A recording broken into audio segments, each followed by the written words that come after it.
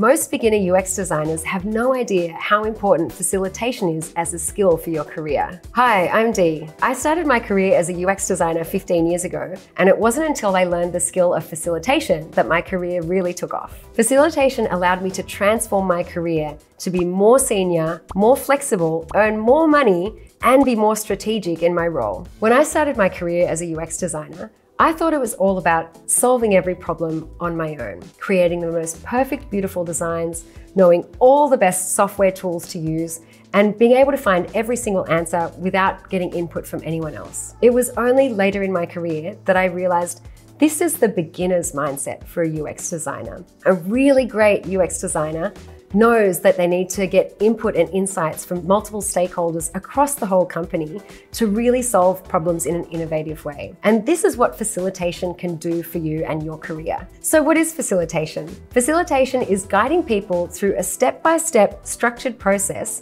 that enables everyone to make decisions and solve problems together. And what does this really mean for a UX designer? UX design problems are usually complex with lots of moving parts that affect each other. When I ran my first UX workshop, I had just got a new job at an education company, and I was faced with a complex challenge. I needed to improve the user experience of how students communicated with their teachers in an online platform. So there were many different people and different parts of this problem. There was the students and what they needed to do and the stress that they were under.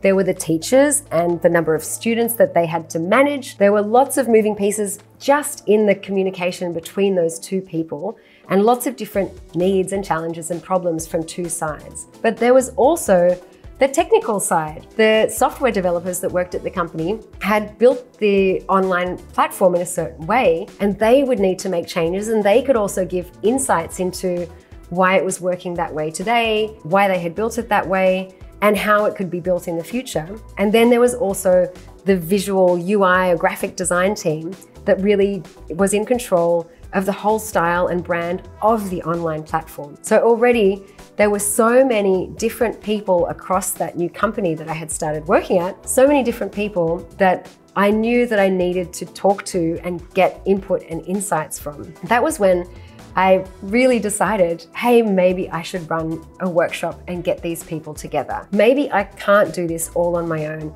and figure out the perfect, beautiful design solution that would answer this problem without connecting and asking all of those people for their input and insights. So as you can see, I was dealing with an overwhelming amount of different stakeholders and pieces of information, and it would have taken me months to sift through all of this and try and figure out what the most important insights were, what direction we should go in, and come up with some kind of creative solution. But instead, I decided to try and bring all these different people together to come up with creative solutions together in a structured way. And that's when I realized the value that workshop facilitation could have for my career. And since then, I've run tons of workshops across all stages of the UX design process, including co-creation workshops with users to help them identify and surface their biggest problems and challenges, and sessions with the research and design team to help us identify what kind of questions we would want to ask when we do research with our customers, and prioritizing features with the core leadership team. There are so many different types of workshops you can use to enhance your UX design methods. Facilitation allows you to be part of the strategic process and be part of the conversation at the really early stages of product development, instead of only doing the execution work decided by other stakeholders. What really surprised me was how easy it was to learn facilitation and start using it immediately. When I ran that first UX workshop, all I did was find some information online, learn what the exercises were, and then run the workshop the next day.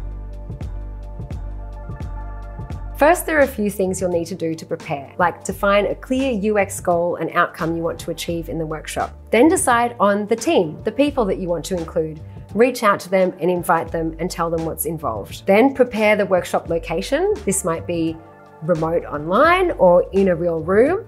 Then you might need to prepare things like whiteboard, tables, sticky notes, and markers. And if it's a remote online workshop, there's multiple tools you can choose from, like Miro or Mural. Then you'll need to choose the workshop exercises that you're going to run through with your participants. There are hundreds of different workshop exercises to choose from. You can find so many online. The exercises you choose will depend on your UX goals and the stage that you're at in the UX design process. For example, you might be in the research stage, the ideation stage, or the testing stage. stage, and there are tons of different workshop exercises that can help with all of those things. Once you've established the team, you've got your goals, and you've set up the workshop space, you'll also want to establish the ground rules for the workshop so that everyone knows what to expect. You can do this by sending an email before the workshop starts. You'll need to set a schedule and an agenda, which you can also put in that email, and keep visible while you're running the workshop. Make sure you've ended with a clear decision and clear next steps for the people in the team. And then you can take all the insights and output from that workshop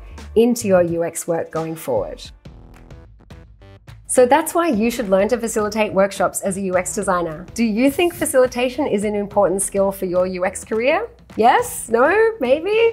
Leave your opinion in the comments below. If you want to take your UX career to the next level and learn how to design and facilitate UX workshops, then check out our 1-hour free training. The link is in the description below. If you liked this video and found it useful, don't forget to subscribe and hit the bell for more videos just like this on career advice. I hope you found this helpful, and see you next time.